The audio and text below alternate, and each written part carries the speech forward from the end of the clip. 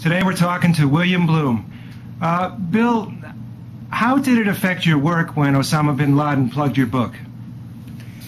Well, at first it was a bonanza financially. I sold about 20,000 copies more of the book, I think. But in the long run, it may have cost me even more money than I gained at that time. That's now about 3 years, and I haven't had a single paid invitation to speak on a college campus. I mean, before that, I had every 2 months or so a paid invitation. So that's all been lost, and that's a good portion of my meager income as it was. Wow. Yeah, that's something. Any chance bin Laden could refund some of the money? I don't know if he's still a millionaire. So today I wanted to ask you what you think of the Obama administration so far. Well, before he took office, I didn't have much in the way of expectations, and I must say now that I have not been disappointed. But he's worse than I expected. I cannot. Foreign policy is my main interest. Well, that's what I write about mainly. I cannot see a single difference between Obama and Bush's foreign policy of any significance. It makes me unhappy.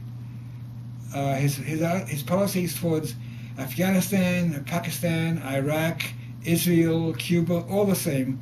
I'm just saying with Cuba, it's just they make it a bit easier for Cuban Americans to go to Cuba. But I still can't travel to Cuba. You know, the changes he's made are hardly even cosmetic. They're so minor. And when he announces that his supporters are under the illusion that he somehow ended torture, and that's fallacious. He has not. If you read the small print, he has not done that at all. Things are still intact, including renditions. So you think he's a militarist in sheep's clothing? Is that what you're saying, or? You know, I'm beginning to think that the man doesn't really have any strong beliefs in anything except his own advancement. I mean, he was a lowly state senator when he decided he wants to be president of the U.S. Now, what kind of person is that? A very ambitious person, and it was not any great vision he had. I don't know what his overall vision or plan is. He's not a great any kind of revolutionary or a social reformer.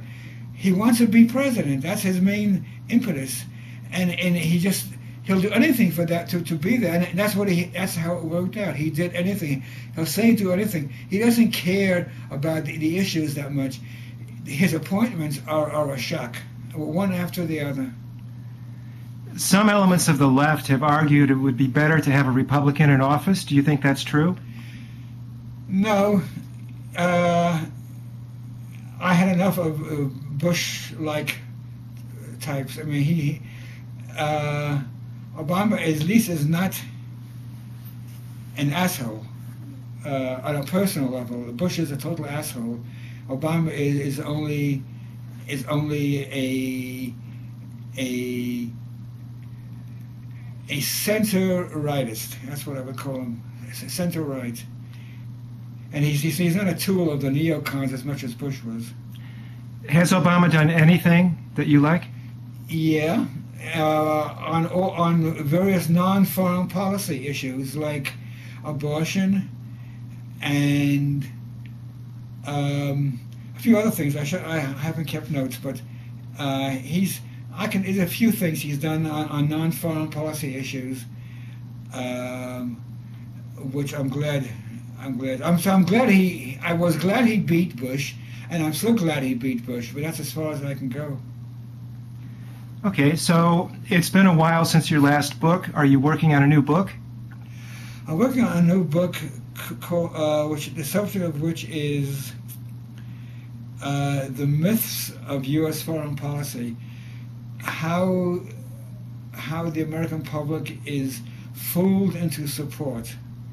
It's a list of a discussion of the various myths surrounding American foreign policy, the main one of which is the very widespread belief amongst Americans and the entire world that U.S. foreign policy, no matter what else it does, it means well. Its intentions are noble.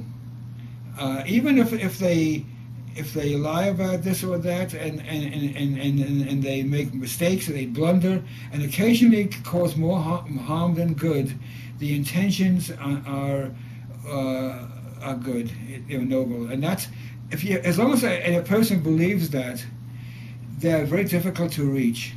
It's like talking to a stone wall. Well, you're certainly making an effort to reach as many people as you can through your books and through the Anti-Empire Report.